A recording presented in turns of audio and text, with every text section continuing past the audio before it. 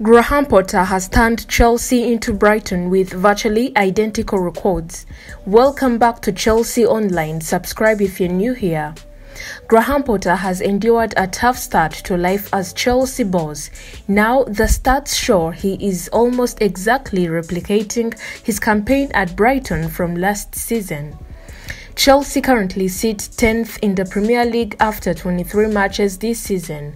They have won 8, drawn 7 and lost 8, scoring 23 and conceding 23.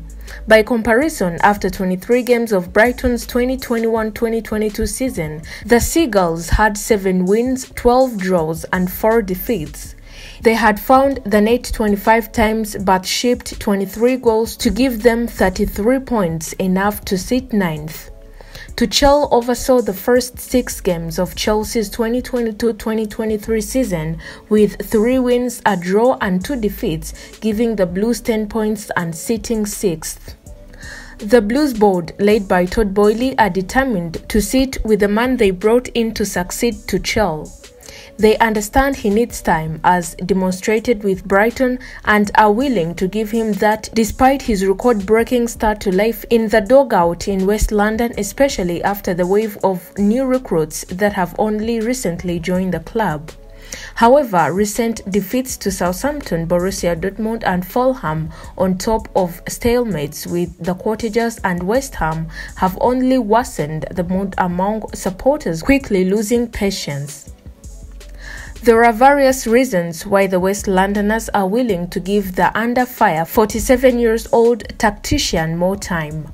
The ex-Brighton boss has had a number of key players on the injured list ever since taking on from Thomas Tuchel in September. The board appreciates that Potter has been missing a number of his stars this season and still puts medical team's advice over his own best interests. Potter has been criticized for lacking grit in the dugout or post-match interviews and being swallowed up by the job.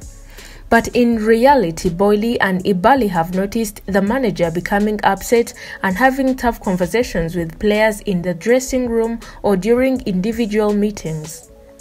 And the board appreciates the fact their head coach doesn't point fingers at others during public interviews after a poor result like some of his predecessors.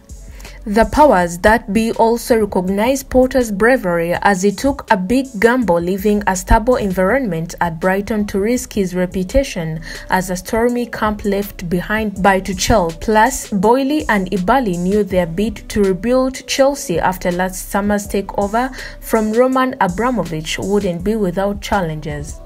The powerful duo predicted it would take at least a year as well as 3 transfer windows, and were prepared for a scenario filled with ups and downs. The board is confident Potter can still turn the side if he gets more time, as the January signings are more in line with his philosophy. They are thought to be following the example of Manchester City, where manager Pep Guardiola and director of football Siki Begiristain needed a year to turn their club into champions after trophy-less debut season. Thank you for watching Chelsea Online. Do not forget to subscribe to keep updated.